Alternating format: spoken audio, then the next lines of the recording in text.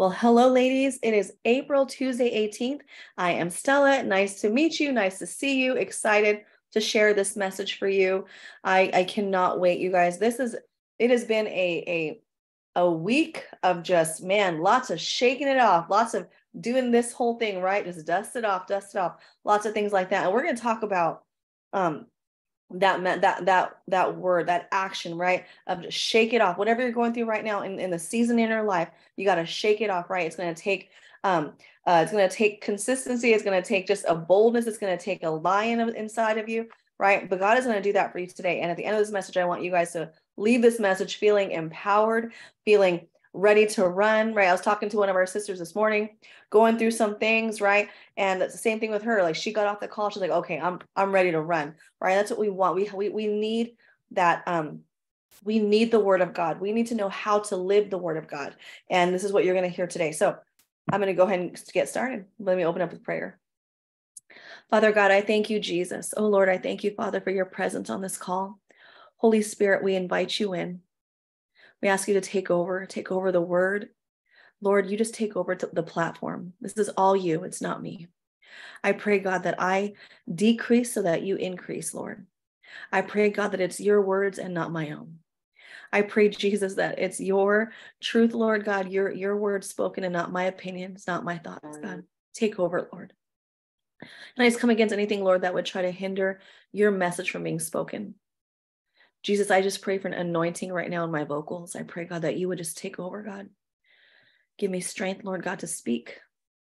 Lord, I love you, Jesus. We praise you. We love you, God. We honor you, Lord. I pray that you would touch hearts with this message today, Lord. That there is no condemnation in you, Jesus. There's no condemnation in Christ, but God, that you are the God of loving conviction. We love you, Jesus. We praise you. Talk to us today, Lord. Your servants are listening. And it's in your mighty and precious name we pray. Amen. Amen. Amen. Let every ear hear, right? Let every ear hear the word of God. So we're going to go ahead and go into this. I'm going to read the scripture to you. So we're going to start in this scripture. Actually, we're talking about Paul on the island of Malta. Okay. This is Paul on the island of Malta.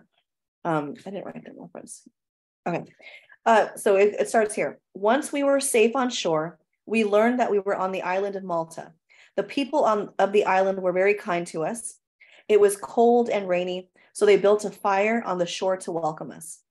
As Paul gathered an armful of sticks and was laying them on the fire, a poisonous snake, driven out by the heat, bit him on the hand.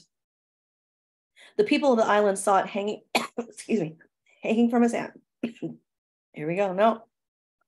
And they said to each other, a murderer. I'm going to have to pause. Look at this. Oh my goodness.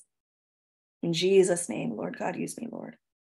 A murderer, no doubt. Though he escaped the sea, justice will not permit him to live. But Paul shook off the snake. Say, shake off. Paul shook off the snake into the fire and was unharmed. The people waited for him to swell up or suddenly drop dead. But when they had waited a long time and saw that he wasn't harmed, they changed their minds and decided he was a god. Lowercase g, right?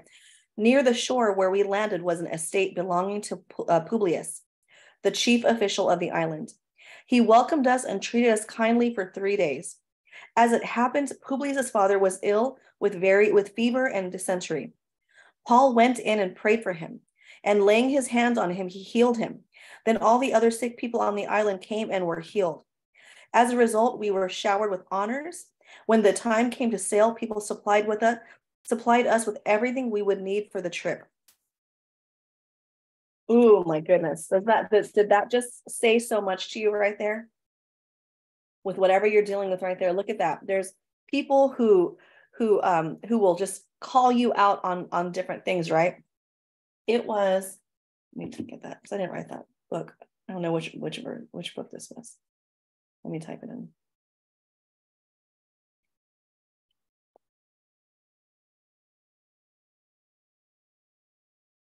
Okay, can you that reference right now? Yeah, it's on Acts. So Acts 28. Acts 28, starting there. Thank you for asking. Amen. Okay, so let's talk about this. Talk about the storms, okay? The storms, Paul is on his journey.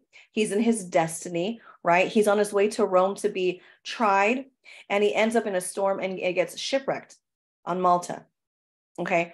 So storms come in our life, right? Because the world is fallen, right? There's so, like, I talked to so many people this week, right? Oh, I'm going through a storm. I'm in the storm, right? Storms come, and they don't come because God is angry at people, right? Things happen in life. We cannot blame God for all the bad things that happen in our life, the bad things that happen to good people. We live in a fallen world, right? We're in the world of the enemy, right? We live in a fallen world. So we can't blame God for, the cancer, the death of a loved one.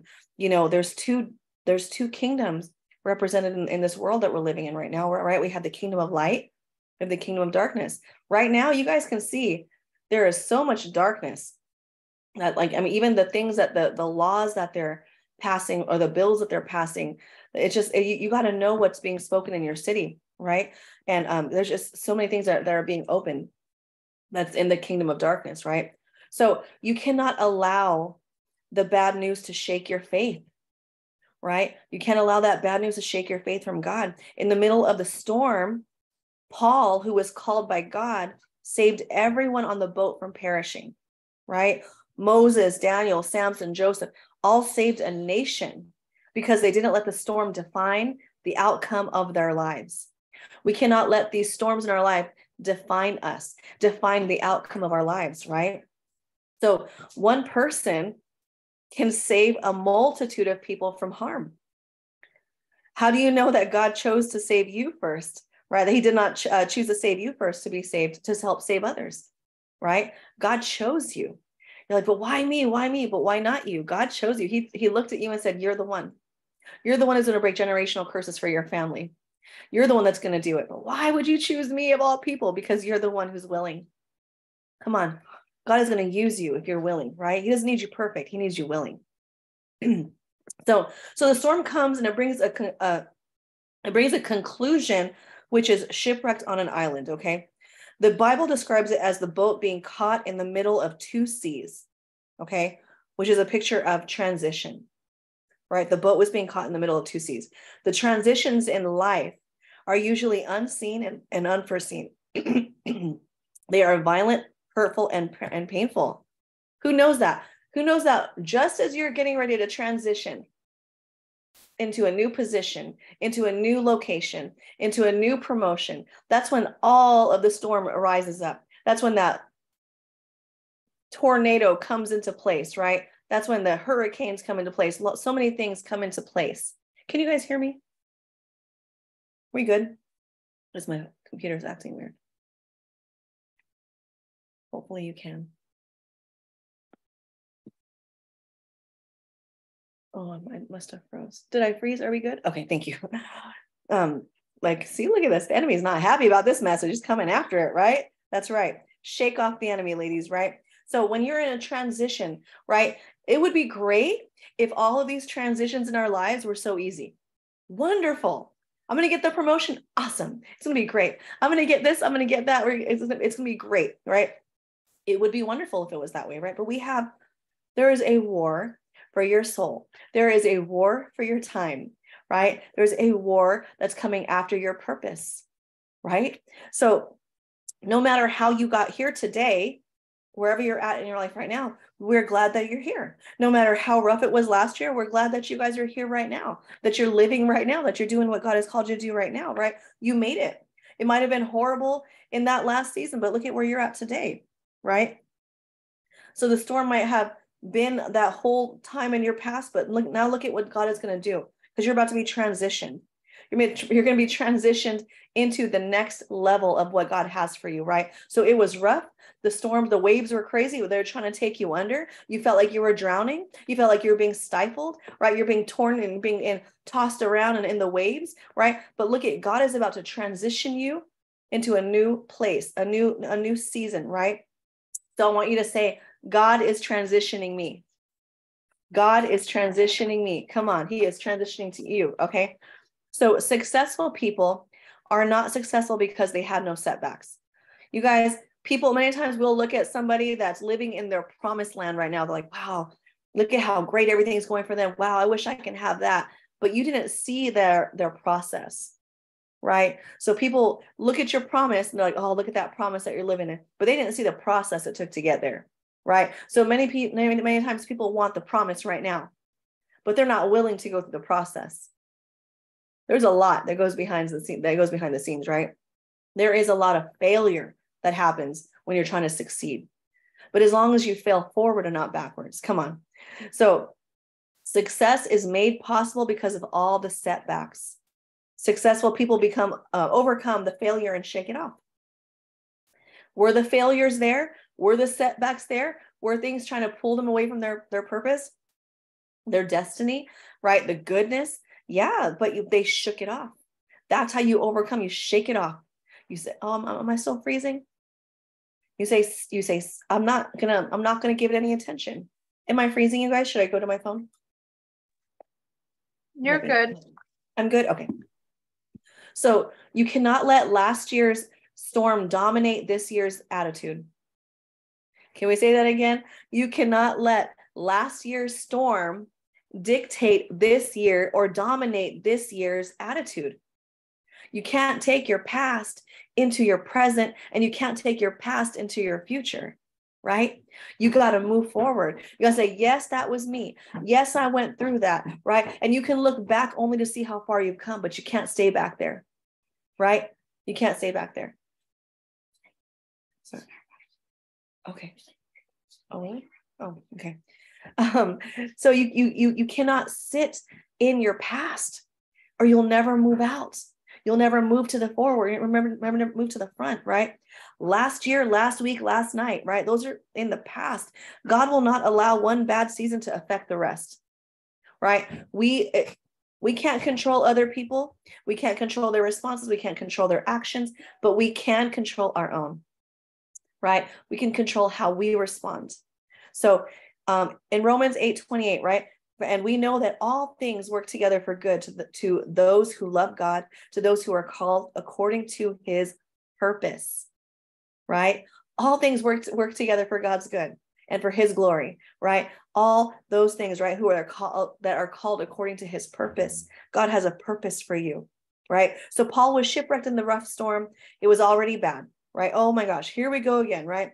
Okay, now he's trying to get warm by the fire. He's in a foreign place. He doesn't know anybody be in that position, right? Well, like, man, I don't know anybody here, right? So you're worried, but he's trying to get warm by the fire. He builds the fire and a snake bites him. How many have you tried building and a snake comes and bites you, right? How many of us have befriended people who were snakes in our lives? Oh, how many have we befriended in our lives that have been snakes, right? And then they bit us, right? But we knew they were a snake when we befriended them. Anybody have anybody like that in your life? Like, well, I should have known better. God told me not to be with this person. God told me to be aware of this person, but yet here I am befriending them because I feel bad. So I want to make sure that I'm their friend, because if they're not friends with me, they're never going to be saved, right? I'm going to be the only Jesus that they're going to have. Lies of the enemy, right? So the snake bites him, right? So talk about a bad day. When it rains, it pours. You guys deal with that? When you feel like, man, it's been going bad, but now it's getting worse. Wow, could it get any worse than this, right? And it just keeps piling on, right? So now out of all the unbelievers, right? These are idol worshipers and prisoners. Why him, right? Now out of all the unbelievers, why him, right? Religious doctrine says God punishes the sinner, right? But why a godly man? Why you? Why someone in the middle of God's will? Why am I getting attacked, God, when I'm the one who does all this for you? And why are they not getting attacked? It's because the enemy doesn't mess with people that aren't a threat to him. The enemy's not worried about the people that are not following him. He already has them. He's not worried about that. He's like, oh, they're already there. I got those. Those are easy. He wants the ones who are a threat to him. He wants the ones who aren't just going. I'm talking about the ones who are not just going to church, but they're living church. Okay, they're living it in their lives. They're not two double-minded people, being one person at church and being one person at home. Okay, he's talking about the ones who are living for him, right? So the serpent doesn't go for people who aren't burning for him. Come on. The serpent does not go for people who aren't burning for him. Come on, Jesus. Thank you, Lord. But if you are going to light a fire for God and burn for him, you will awaken a serpent that will try to destroy you right out of the fire that you are feeding. Come on, Jesus. Goodness. Thank you, Lord. There has to be a fire in you. There has to be a fire so bright in you that the enemy is so threatened, right? He's so threatened, right? That serpent's going to wake up. He's going to wake up and be like, oh, I'm going to try to get this person, right? Let me try to attack him right where it hurts, right? Let me tell you this. As I was ministering to my sister this morning, right? There is, the enemy knows your triggers. The enemy knows what you get mad about. He knows what bothers you. He knows what triggers you because you say it out loud. Can't read your mind. He's not omnipresent, can't be everywhere. He's not but he has an army, but they can't read your mind, right? But they know what you're going to do because you've already done it. They know what makes you mad.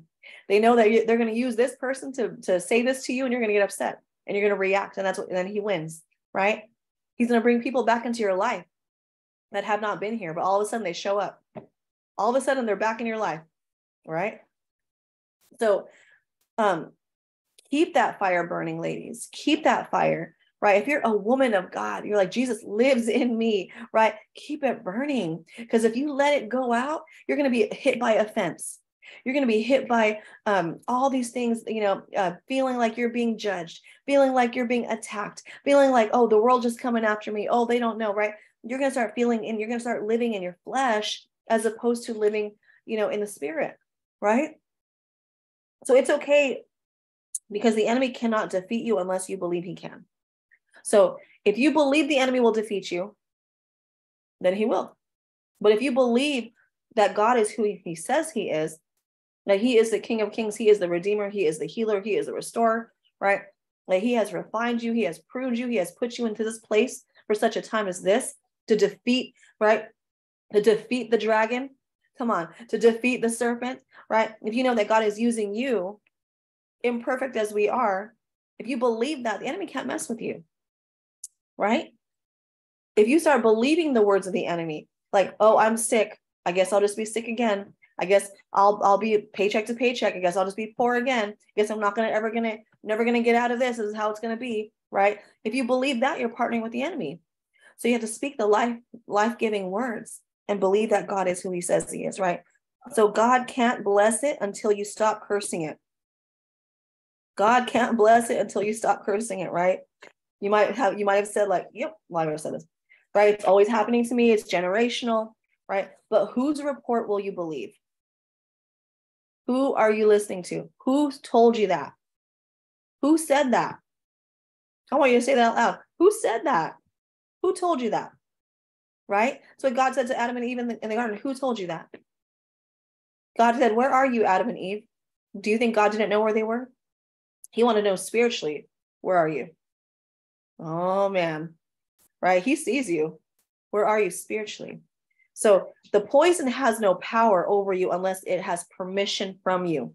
Can we say that again? The poison of the snake has no power over you unless it has permission from you. When he shook that snake off, it didn't do anything. It might have penetrated him, but it did not go in him because he didn't believe that there was power in that snake. He didn't believe that there was power in that venom. You got to take the power away from the enemy. You got to say, get out of here now in Jesus' name. I rebuke you, serpent, right? There is no power in your camp. You're not going to make me sick in Jesus' name. You're not going to take my marriage in Jesus' name. Come on. You're not going to take my family in Jesus' name. I come against you right now in the name of Jesus Christ. Get out. Get out in Jesus' name. Out. Right? It has no power unless you give it permission. In the spiritual realm, the enemy cannot mess with you unless you have given permission to the enemy. Come on in. I guess that's how it's going to be. Permission. Horror movies in your house? Permission. You're opening a door. Let's just be real. You can get Christianese all you want, but you're opening a door, which is all of a sudden, we knew this. We went through this. We lived this, okay? We watched all the paranormals. We watched horror movies. I didn't even like horror movies, but we watched them, right? And we would have all kinds of crazy spiritual stuff happening in our house. And finally, God told us, stop opening the doors. Shut them out door closed. Can't come in my house, right? Take authority, right? Take authority over your house. It cannot come at you unless you give it permission, right? So you start speaking the poison into yourself by what you're saying, right? It was a bite, but only you can believe it has poison. Do you believe? Let's just get real. There was a virus going around, right? There's been many times. It wasn't just this last 2020, okay? But there was a virus going around. There's been many viruses going around. There's been lots of viruses going around, okay? There's so many things that people were passing away from, right? And what we were giving so much power. We gave so much power to that word, to the C word, right? We gave so much power, more power than before of any virus, it seems to me. But we gave so much power to it that we believed that virus was the killer. The virus wasn't the killer, it was the enemy. Okay. The enemy, the virus was the tool. The virus was the tool that the enemy used to create fear, to create weakness. Come on. And try to water down the word of God because it does not align with the word of God. God says, I'm a healer. And God took every stripe on his back for you. So if he says that he's a healer, then we don't believe the diagnosis that we're sick, because that's not what my God says. But if we only believe a portion of his word, are we believing him? Come on, can somebody say amen? We don't need to believe a portion of God's word. We need to believe God's word entirely. God, you said that by your stripes I am healed, right? You said I am healed. I am delivered. The blood of Jesus over me and in me and through me is my healing, is my healing ailment, right? Is my ointment, right? That's what I need. That's all I need. Come on. That's all you need, right? Take away all you want to talk about poisons, right? There's also poisons in foods. And what we're eating, that's why you got to pray over your food, sisters. You got to pray over your food. You can't be just throwing that food in there. You got to pray over it, right? Lord, like clean it up, Lord God, right? Thank you, Jesus. Luke 10:19 says, I give you the authority. Jesus gives you the authority to trample over snakes and scorpions. The authority. You have the authority. The enemy doesn't believe that you know that. Right? 10:19, sorry. He doesn't think that you believe that. He's like, right? That's why he doesn't care if you're a Bible carrying person in a suit, Bible carrying person in a dress, and you do all the things that you're supposed to do, right, for the church, right? But he's worried about when you live it. Right? He's worried about when you live it. So people don't know their authority. That's why the enemy can come and scare you in your own house. Oh, come on. That's why the enemy can threaten you in your own house. That's why the enemy can threaten you in your doctor's visit, right? Nope. I have the authority of Jesus, the authority of Jesus Christ in me that tells me I am healed. So then somebody says, you're sick. No, I'm not. I'm healed in Jesus' name. But you are showcasing symptoms. Yeah, symptoms. Whatever, but I'm not sick. I don't claim that because I'm healed. It doesn't line up with what my God says, right? Oh, you're dumb. You don't know anything. That's not what God says. He doesn't say that about me. He says I'm chosen. He says I'm royalty. He says I'm called, right? He used Moses, right? Come on. He used Saul, right? He used Saul who persecuted Christians. He's going to use you. Come on. So Paul is bitten and it's a setup. So when you're under attack, there is always an unusual audience. Who knows that? Oh my gosh. Who knows that there is an audience at your at your fallback, right? Your setback. There is an audience unusually. All of a sudden, everybody's looking. Everybody's like, they're alert. What's happening? Drama? What's happening? Right? Immediate response to pain or crisis is to focus on the problem or the area of pain. But we need to understand that we always have an audience. Somebody is always watching. They're watching how you're going to respond. They're watching what's going to happen next, right? There's people on your social media that are watching your next setback. Excuse me. They're watching your next setback. They're waiting for you to fall back, right? They want to see what you're going to do. So the storm and attack is never about what is happening to you, but rather who is watching you. Response and reaction is what the enemy wants. Oh my goodness. Paul is spiritually mature enough to realize what's happening, so he seizes them with opportunity. Come on. There's a lot of Christians. I said this today.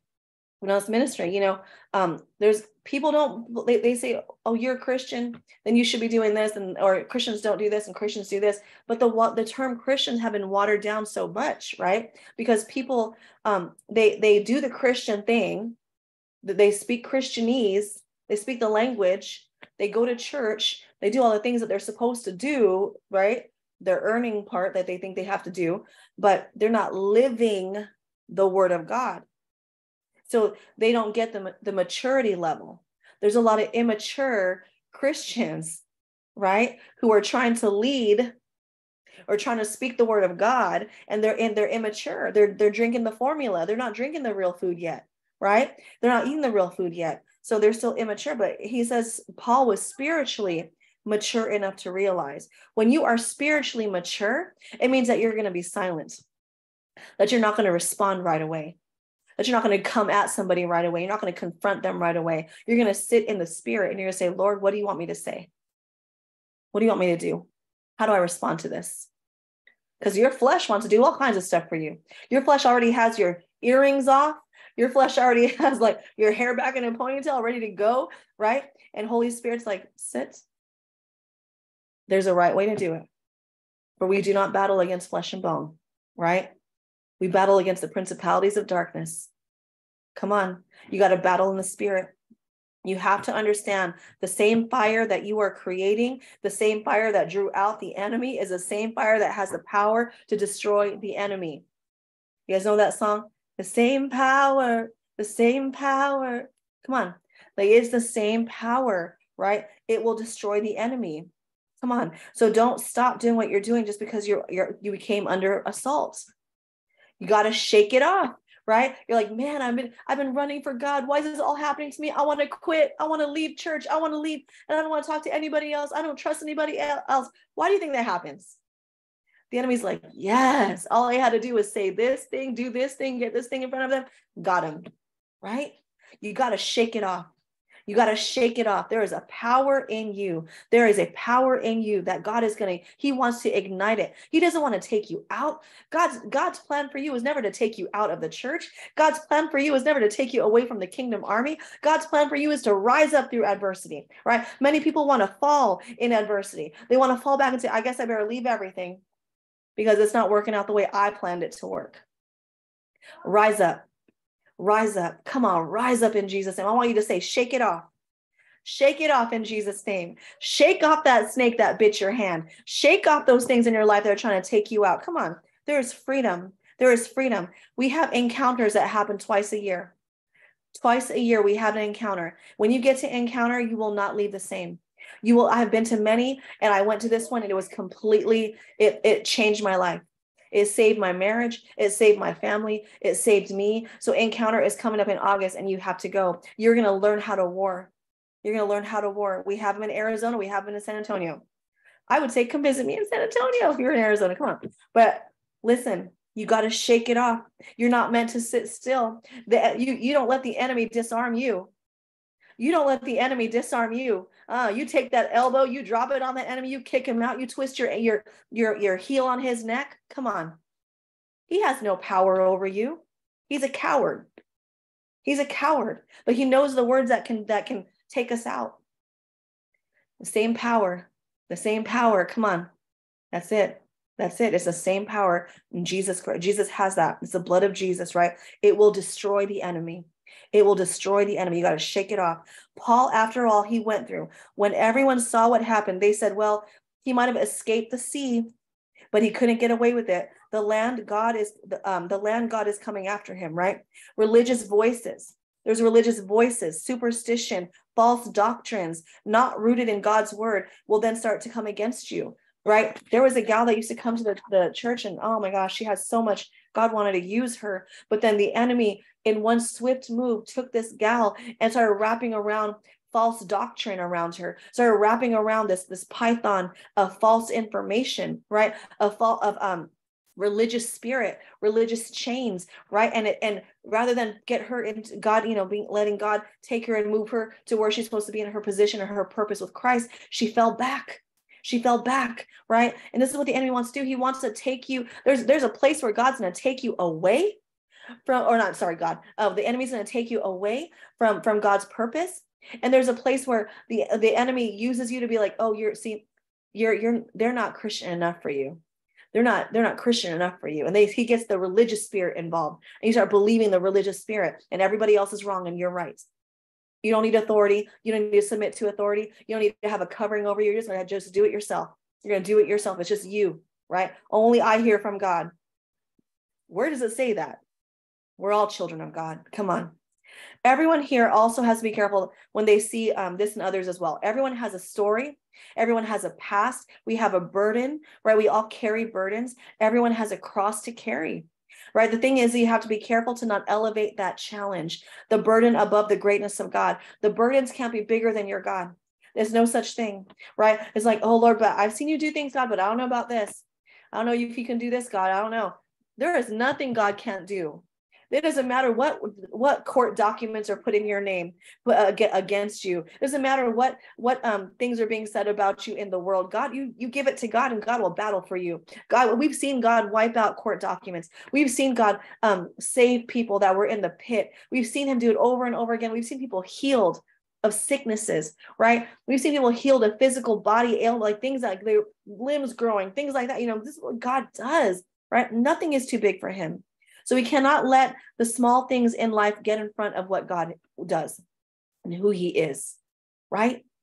We cannot let the enemy have any power. You're still here.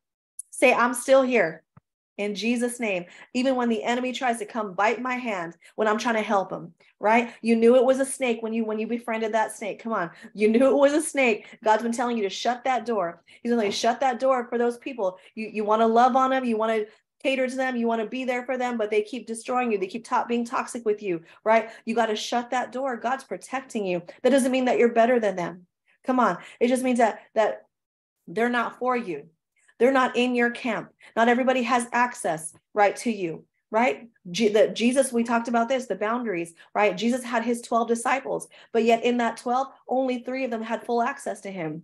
Right? Only 3 was able to sit there and hear God say how overwhelmed he was, and how he's going to face this cross that he was going to bear, right? And he didn't take the 12. You know why God didn't take the 12 disciples? Because Judas was in that 12. Come on. There's a snake. You got to shake it off, but not everybody has access to you. Jesus, thank you, Lord. So nothing happened to Paul after he was bitten. He didn't die. So look at each other on your social media right here, or on this picture right here. Just look at somebody on that screen and say, you're still here, right? You're still here, Daniela, right? You're still here, Nichelle. You're still here, Les, right? You are here. God is using you. He chose you. He called you, right? So the people changed their mind about Paul, and they knew there was something different about him. They knew that he had something they wanted, because he shook it off. Look at each other again and say, shake it off. If you're at your house, look at somebody in your house and say, shake it off. Tell yourself, shake it off. Come on. Shake it off. People listen to what you say through your pain, and then they see how you deal with it through the pain. They are always watching. People are always watching what you're going to do next. So now he goes to the house of Publius, and he gets healed. And Publius gets healed. Then all the sick came and they got healed. So they said all these things about Paul. They said he was this, that he was that. And then he doesn't get bit. He doesn't get hurt by the snake. And then now they're saying, oh, you're a god, right? Then he goes to this place and he starts, he prays over this Publius guy, and this guy gets healed. And everybody starts saying, oh my gosh, he's healing them. And Jesus, right? He's doing the healing. And all these people that are sick, they came and they're coming, and they're like, oh, he's going to heal them too, right? So your shipwreck that you're experiencing, your disaster, your transition was meant to kill you, when God is setting things up to use you to heal the very land you are in. Right? God is going to use you in the area that you're in right now, to use your voice, to use your hands, and feet, right? To be the healer, the voice for the people that need it, right? That's what you call revival. That's what revival is being revived. Revived is going from a lukewarm place of like, do I believe? I have a little bit of doubt. To being on fire. To be on fire, that no matter what comes out of that fire, the enemy tries to come and attack me through this fire, it's going to get destroyed. He's not going to take me out. Right? Thank you, Jesus. And Malta, the place he landed, means flowing with milk and honey. That's what Malta means. He landed in this place. It means a place flowing with milk and honey. So don't ever despise where you're at in your life. Do you think that things happen by coincidence? Do you think that things happen by coincidence, right? Come on. Look at God's creation. Look at what he did, right? Look at what he did. He created. He's the creator. It's not coincidence. It didn't just happen out of an explosion in the air, right? It didn't just happen. It didn't just come from, we came from monkeys. Like, really? Then where's the monkeys at now? Why do we have monkeys right now, right? Come on. You got to know. You got to know that he is the greatest orchestrator of all. He is the greatest planner of all. Come on. The storm, the shipwreck, the fire, and even the serpent had a purpose. Oh, come on. People focus on what they don't have, what the obstacles are, and God wants to show them an experience in life because the purpose is sometimes buried beneath the storm. Come on. Who knows that your purpose is buried beneath that storm? God is like, I need you to stand up. I need you to stand up. Or I need you to get up. Don't fall back. Don't fall back. You're missing it. You're missing it. You're looking at you're focusing on the obstacles. You're focusing on the storm. You're focusing on the shipwreck. You're focusing on the fire. Come on. You're focusing on the serpent. And God says, stand up, get up, rise up, shake it off. Let's go. Let's go. Stop looking at all the things around you. If it was that easy, everybody would do it, right? Stop looking at those things and trust God. Why is it's not easy to have faith and have faith in somebody that is not here, but yet we know he is, because we see him and we know that we see him. He talks to us. We hear him, right? Have faith. No matter what it looks like in your life, God has a purpose. If you can shake off the ridicule, if you can shake off the abandonment, if you can shake off the pain, if you can shake off the betrayal, come on, if you can shake off the self-pity, come on, in Jesus' name, then you can awaken the purpose. What do you need to shake? I want you guys to type in that box right there. What do you need to shake off today? You got to shake off that bitterness. You got to shake off that shame.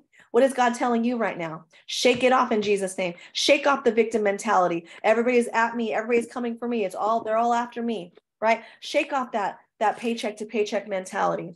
Shake off that abandonment, that rejection. Come on, in Jesus' name. I want to see it. Shake off those things right now in Jesus' name. Shake off that bitterness, that resentment, that unforgiveness. Come on. Shake off that religious spirit in Jesus' name. Come on. There you go. Criticism. Shake off being afraid. Shake off fear. Shake off criticism. Shake off the lack mentality, right? The lack. Rather than focusing on what we have and what God is going to do, we focus on the things that we don't have. Why them? How come they have it and I don't have it?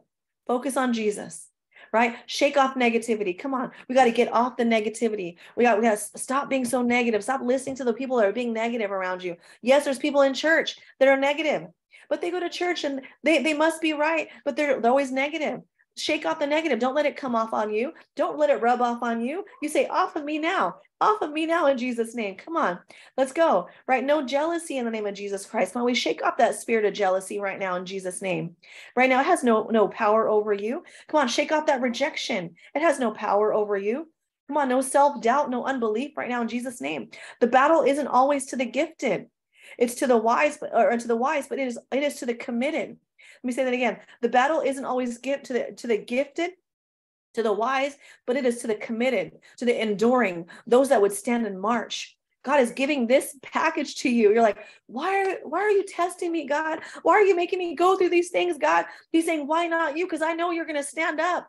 You're not going to sit down and take it. You're going to stand up and shake it off. And I'm preaching that right now over all of you ladies right now in Jesus' name, that you're going to stand up. You're going to shake it off right now in Jesus' name. You're not going to take it. You're not going to take it anymore. You're like, but I did yesterday. I did this morning. You're not taking it anymore. Today, you're putting your foot down. You're speaking boldness. You're saying, get out. Get out, spirit of fear. Get out rejection right now in Jesus' name. Get out. I'm going to rise up. I stand up because I know who I talk to. I know who I listen to. I know who my Father is. I know who's the one who leads me, who I listen to.